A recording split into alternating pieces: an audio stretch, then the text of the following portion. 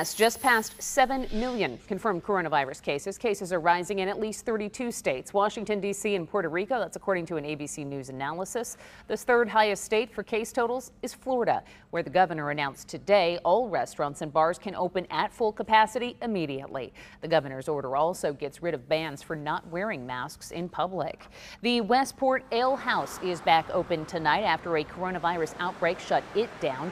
7 employees had tested positive since August, and last week the city pulled its food permit following complaints of crowds and people not wearing masks. On the bar's website, management says that they hired a hospital-grade deep cleaning crew and all staff members tested negative for COVID-19. And at Mizzou, 5 students are suspended and 14 are on probation for breaking COVID-19 safety rules. The violations are tied to large gatherings. They say these cases are outliers and most students are doing a good job at following the school's regulations. As of today, there are 95 active cases at Mizzou. The university has an online COVID-19 dashboard where its data is updated weekly.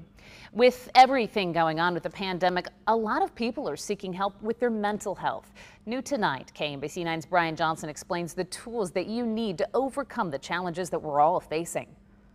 With so many added stresses from COVID-19, job pressures, family and financial challenges, kids at home 24/7, many are grieving. Some don't even realize it. Our world as a whole is experiencing a collective loss.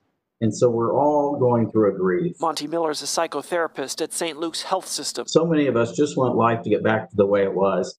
And the truth is, it will never be the way it was. He says people need to find meaning. It's the new 6th stage of the grief process. Our kids are missing the loss from going to school, being with friends, being involved in sports and activities. Their loss is just as important as our adult loss. And we need to recognize that. He says we have to name it to feel it and feel it to heal it. Simply because I accept something doesn't mean I approve of it. Extra stress occurs when we try to change things that we can't change. We get just too focus, and I know when I take my focus off myself and look out for other people, I feel better. He says helping others can often be key to meaning and feeling good inside.